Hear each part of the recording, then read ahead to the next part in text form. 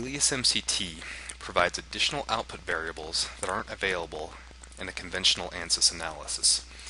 These output variables provide insight into whether or not the matrix or fiber constituents have failed, and also show how these failures propagate during a composite analysis. These output variables are available as state variables, or SVARs, within Ansys. For a unidirectional material, such as this open hole plate that is going to be pulled in tension,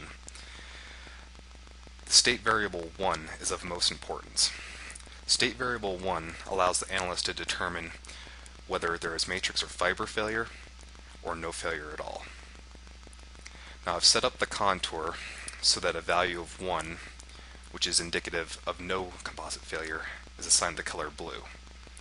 The value of 2, which is indicative of matrix failure, is green, and the value of 3, which indicates fiber failure, is colored red. I divided the loading up into 10 substeps, and right now we're 40% of the way through, and we can see that the plate is entirely blue, indicating that there is no failure yet. By moving one load step ahead,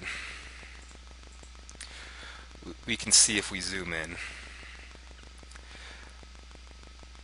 that we get the color green, indicating the state variable 1 value of 2, indicating that we have matrix failure in this particular composite ply. Moving ahead, we see that we get even more matrix failure as we increase the loading to the next load step. Progressing further,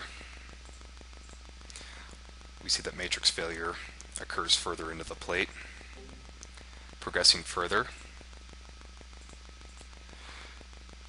we start to see a large cascade of matrix failure, and we also get the color red appearing, indicating that fiber failure has occurred on the circular edges.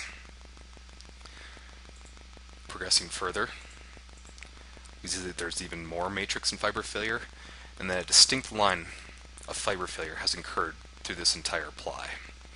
Now at this point we're 90% of the way through the analysis, and we could probably consider this ply failed, based on the fact that fiber failure extends throughout the entire ply. Progressing to the end of the load step, we see that the fiber failure extends through the ply throughout the entire plate.